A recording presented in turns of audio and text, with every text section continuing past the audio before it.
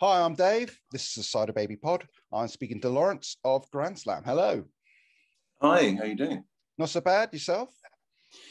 Yeah, it's beautiful and sunny here in Spain, where I live, and yeah, it's lovely here. Cool. Well, first off, we ought to welcome a new member to the Grand Slam team, Rocky. Yeah, it's great to have Rocky on board. Rocky's been a good friend and a compatriot in a couple of projects I've had previously. You know, with his whole persona and his playing and his singing is going to be a massive bonus to us on the live shows, especially. So, yeah, really looking forward to it. And he's very vibed up about it. So I can't wait till we actually get to the point where we start playing, you know, live, as it were. Yeah. Yeah, I'm really happy, very happy. So you've got some live dates scheduled for the autumn in the UK? Well, the live dates are not confirmed at the moment because we're just about to announce a big tour in 2022. Oh, right.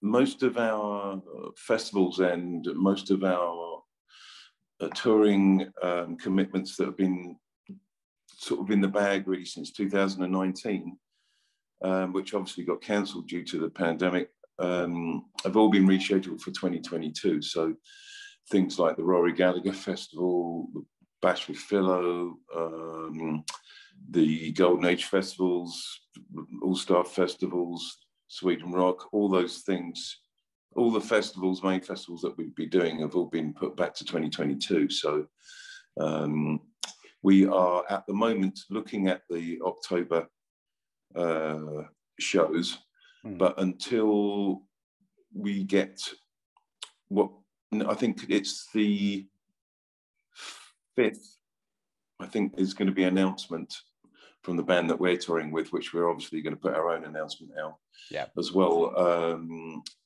And then we can make it clear what we're going to do in October. And essentially, if those dates we announce now sell out, then we'll be announcing dates in October from that point on. It's a sort of a condition of how things are at the moment. So, okay, cool. So stepping back a bit, why did you reignite Grand Slam? What was the reasoning behind that? Well, I've always had it in the back of my mind to record the songs properly. I got a little bit upset that there is some horrible demos out there, which are sort of third generation stuff that was off of, off of cassette tapes and various mixes where Phil and I were in the studio and we'd overdub stuff like 29 times, and it would be a writing process and not really anything that should be heard outside that arena. And unfortunately, due to Phil dying and people raiding the studio and grabbing some of these tapes, I wasn't really happy about them being represented, the songs being represented the way they were. So I've always had it in the back of my mind to initially really re-record the songs in the way that we put them together and the way we ended up playing them live, mainly after sort of going through a long writing process on them and creating the song in the way that we wanted them to be heard.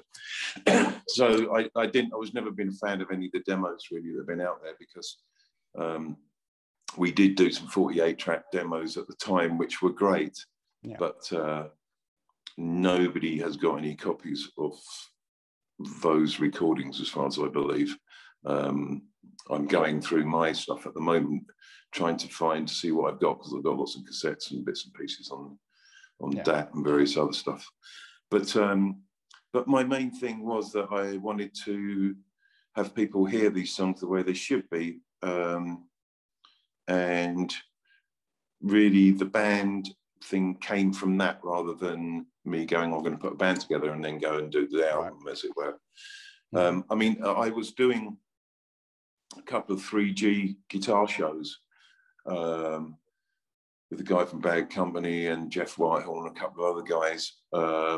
So I put a band together then, and I put 2 or 3 of the songs that I wrote with Grand Slam into the set that I was doing in the 3G shows. Right. And the second lot of shows I did, I actually had Benji on drums, I had Boise on bass, I had Mike singing for me, and I had Mark playing keys for me. It ended up, that became the sort of embryo of the start of the Grand Slam, the new Grand Slam. And then when I work in the film industry as well, in between playing.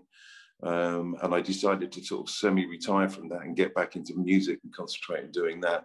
And that's when I said, well, let's put the band together, do the album and see where it goes, But the album's been so well received. I can't thank people enough for the comments and the feedback we're getting, because, it's always been a den to go into when you do stuff that's retro, regarding there's no more Phil anymore, obviously.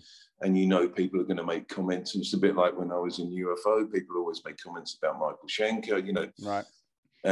People sometimes they find it hard to embrace you moving on, as it were. But really, the other thing about the Grand Slam album was I did want to project those songs the way Phil and I wrote them in the first place, for people that are Phil fans, as much as anything else, because I think it's a crime that they wouldn't hear these songs in the way we probably would have done it if we'd made an album.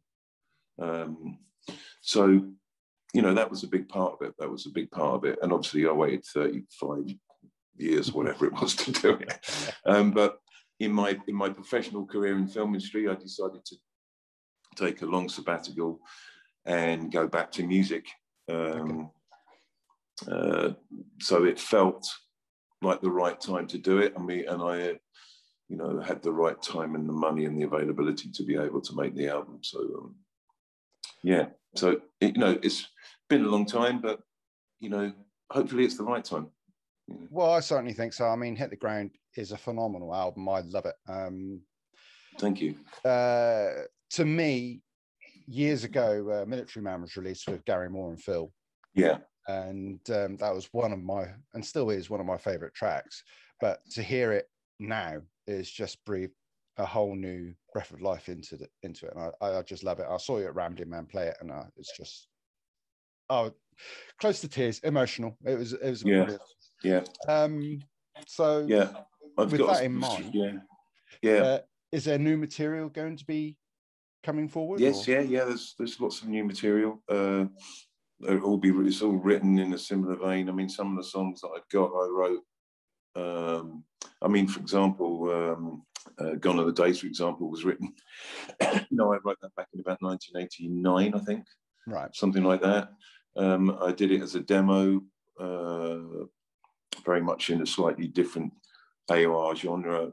And then I've always wanted, to do the song again properly. But some of the songs are old, and I've got a lot of new songs. And Mike is coming over here actually to Spain to work with me on the album, because I have on the writing really more before that we start recording. So yes, we have loads of new material, and I might be digging up a couple of other little things that I wrote with Phil, and things that weren't really finished that I might try and finish. But yeah, we've got that in the bag really. We've got a great record company in Marshall Records, who've been supporting us all the way.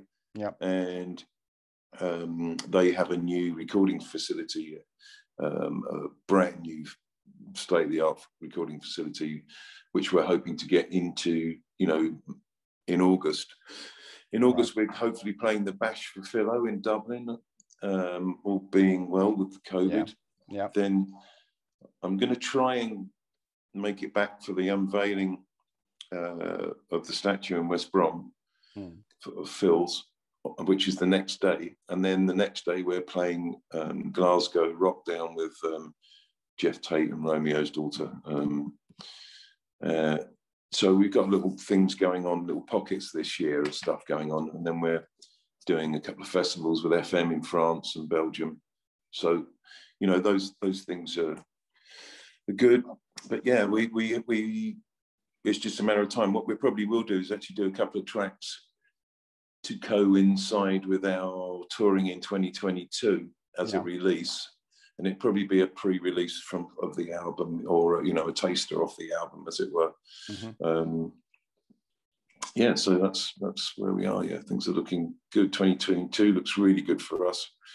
Yeah, I mean, watch this space. I can't say anything now until they announce it.